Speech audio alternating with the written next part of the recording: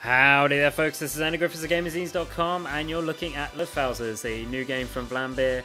It's a bite-sized, I guess you'd call it a bullet hell shooter with a difference. It's only $6.99 on Steam at the moment, it's out now. It comes from Vlambeer. They made Serious Sam, Random Encounter, Super Crate Box, and they're currently working on Nuclear Throne. Now, kind of the unique selling point of this game is that you can change your ship. So you can upgrade it with change three different areas of it, which is the weapon, the body, and the engine, which we'll do now. And there's loads of different imaginative things you can do with it. So let's change it to missiles. Let's go with a stubby body, and I think that should be okay. Yeah, let's go with the super boost. There we go for that. It's quite minimalist, not only in terms of like menu design and visually and aesthetics, but also just generally it's quite minimalist. There isn't a hell of a lot of content here, guys. There's 100 missions, which essentially unlock as you hit a number, like a score target when you play through the game. But that's about it. And you unlock, like I say, you unlock engine parts and weapons and chassis, but after that there's 125 combinations. You unlock those, you're kind of done. There is a scoreboard, a leaderboard component to this as well, where essentially performances are tagged online, and you'll be able to see what your friends are doing and things like that. But it's quite minimalist, which is fine because it is available via Steam at the moment. It's only $6.99, which for an indie release isn't too much anyway, and it's something different, which is good. So the major thing with this is that you can only shoot forwards, so it's not like a twin stick shooter where you can shoot all around. And secondly, you're stalling your aircraft as you go forward. So you don't have to, you can hold going forward all the time. And you can also shoot all the time by just holding down the attack button. But while you're doing that, you're not repairing your craft. So, say for example, if I really screw up and I go down for these guys right here. See that little circle that appeared around my ship? If I don't fire, then I get repaired, which is great. But the music's really good. It's it's well put together, and it's, you know, it's just, this is exactly what you get. You know, what you see is what you get with this. You also have, for each individual component, you also have missions. So for example, for the greed head weapon, I need to kill 3 boats while undamaged, and once I fill that, I will unlock a new component. I also unlock components for completing levels, which is cool. So I need to kill a blimp to unlock this mission. Okay.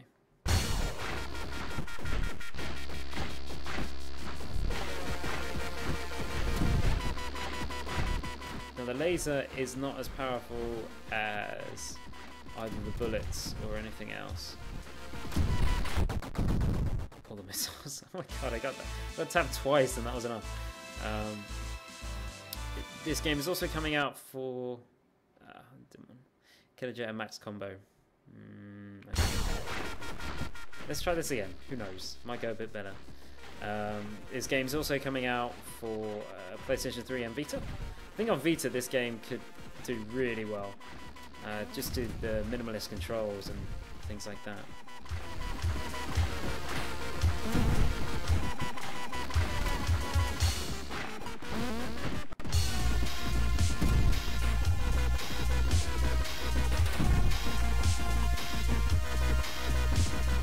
So as I'm firing, as I'm shooting,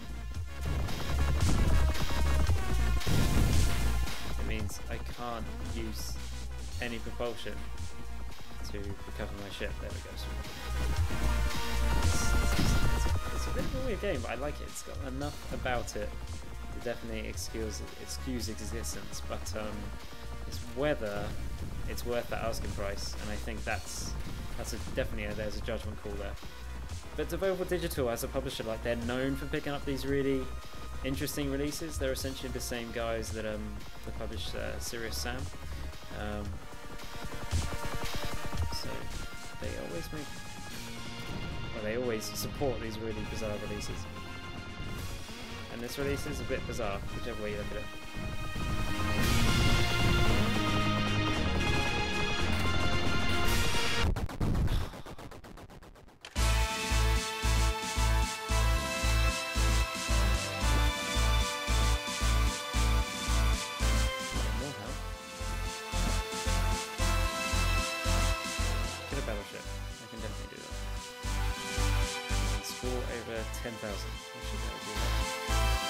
Alright, let's do it. This will be the last one. I mean, mainly, the whole point of this video is to give you guys an idea of what this is, because I think when you see it visually, in trailers and things, like, it doesn't really put across what this game's all about. And also, with indie releases, sometimes it's hard to know how much content there is in a game, so I just wanted to put that across as well. Like, there is 100 missions to get through, and obviously I've played this for about an hour, but I feel like I've got a good grasp of kind of what makes it what it is, you know?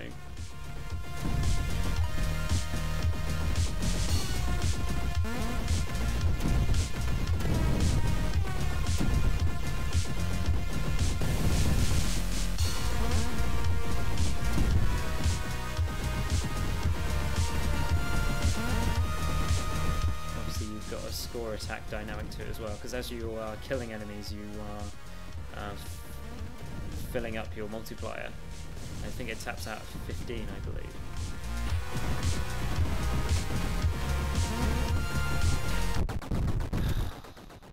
It's not working at the moment, is it? Not at all. No.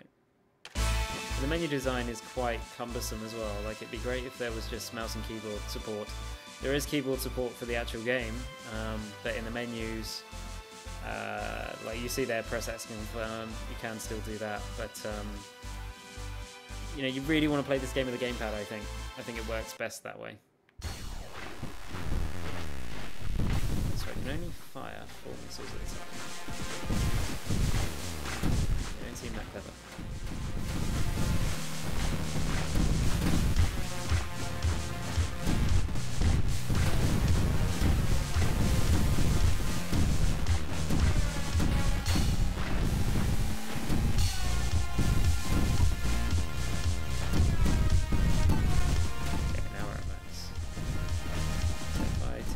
Out here.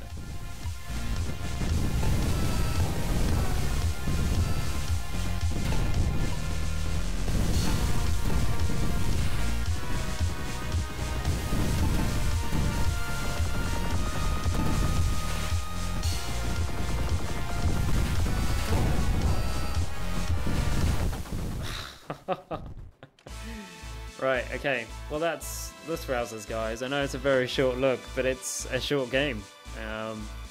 You know, there's very little to it. It's definitely best played when you are fully awake and aware of your surroundings. And yeah, that's pretty much it. Thanks for watching. As always, like and comment if you like the video. If there's any feedback, please let me know, and I will be showing you more games soon. Have a good one.